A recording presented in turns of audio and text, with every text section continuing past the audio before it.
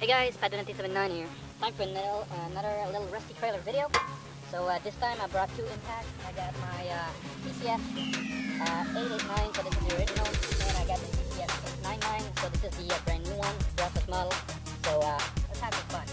I'm going to use the 5 amp hour battery from the DCF 899, so to give it a bit more of a chance to the 889, the older version. So on reverse, I found a bolt which is not able to take off, so I'm going to just try that bolt first. That one on the bottom which I'm not able to take off. Then I'm going to switch impact using the same battery and the same power level, so this thing is full charge. So I'm going to use the same 5 amp hour battery with the other impact, so let's try it.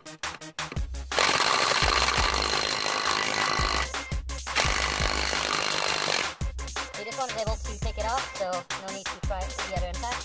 Let's try this one here.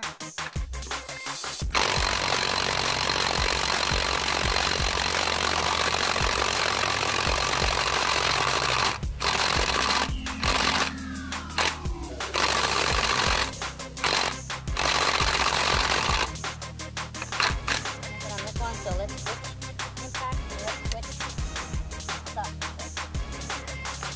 DCF 899 and let's switch stuff again. Working. So now some mistakes that people do when they're doing this type of video is not to put this thing on speed 3. So this is 1 speed, 2 speed, and 3rd speed. So let's go on this one, see how this one performs. Like butter.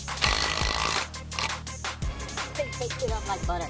I mean, I know you guys might think I've been looking it up, man. Nope, it just takes it up like butter. So, anyways, guys, let's do the other side of the trailer, right? Alright, guys, let's keep going. So, switch back to the DCF 889 for the older version. This is the other side of the trailer. Man, there's a lot of bugs today, but that means it's summertime also. So, a little stingy bug too. So, alright, so let's take the older version. 5 amp hour battery, full pack. So I don't know if you guys can see that. Hopefully you can. So let's try it out and let's see if we can take off a couple of bolts here. Let's try that one. Got this one. This one is rounded up. Well, it's not the same size. Should have gotten the deep socket. Damn it. See? That one looks really rusty, but then again I need the deep socket for this one. Damn it. Oh well. Alright guys, so in conclusion, for the rest of the trailer video, this isn't as exciting as I thought it was going to be, so I was thinking I'm going to have more challenge from these bolts. This one with a 5 amp hour battery, the DCF 889, performed better than last time, so a little bit more juice from a 5 amp hour battery is giving this tool a new life, a little bit more power, a little bit more usefulness. And this thing, well, it's just a monter, so that's true that I wasn't able to undo with the other one, even with a 5 amp hour battery. So did it no problem. So DCF 899, I'm really glad I got it.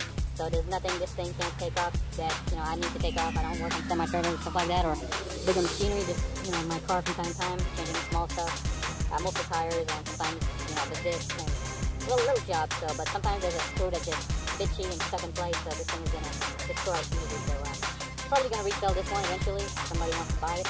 So anyways, great tool, guys. These two tools perform really good. We love that new one, the DCF 899.